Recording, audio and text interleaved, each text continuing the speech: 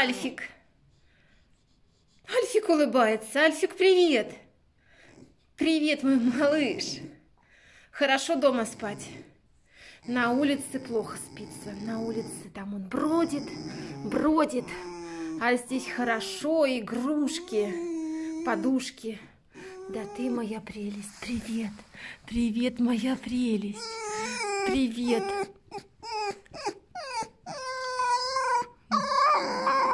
Но. Еще у Альфика аллергия на холодный воздух, и вон слезятся глаза.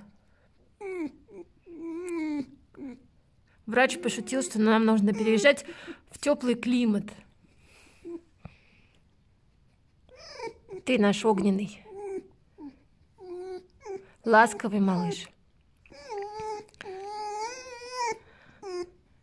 Ты ласковый, ты хороший, да хороший. Смотрите, какой хороший лис. Давай, на, смотри вкусняшку. Давай, на, держи. На, ну вкусняшку. Это уточка. Или просто тебя погладить? Что хочешь? Ну что, поспать еще хочешь? Друзья, хотела сказать, у нас за последнее время произошло много изменений. Альфик пока спит. Мы решили, во-первых, переименовать канал. Он будет называться «Попроще», будет называться Лис ТВ. Ну, потому что в старом названии было слово «funny», то есть забавное, смешное. А понимаете, в жизни происходят иногда события, которые, ну, совсем не смешные, не забавные. Да, Альфик? Ну, попробуй уточку чуть-чуть.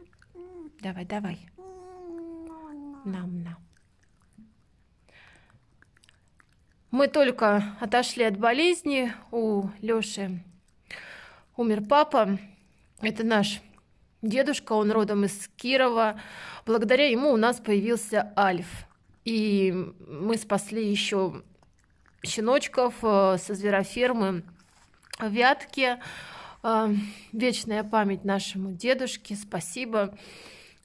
Благодаря ему, я говорю, появился вот Альфик, такой замечательный, огненный, такой красавец. Вот. Я не хочу... Вы знаете, что мы никогда не рассказываем о своей жизни. Мы знакомы вас с жизнью лис. Вы не знаете ничего ни про наших родственников. И только в этом году я открыла немножко вот о себе. Я прошу вашего понимания. Будем продолжать работать в таком же режиме, несмотря на то, что произошло. Так, от Альфика вам всем привет. Ну и да, решили переименовать канал. Дальше будет видно. Возможно, мы даже поменяем место жительства, потому что здесь нас больше ничего не держит. Это все на сегодня. Альфик пусть поспит. Он гулял всю ночь на улице вчера. Поэтому такой сонный и уставший. Все, я ухожу, мой малыш. Все.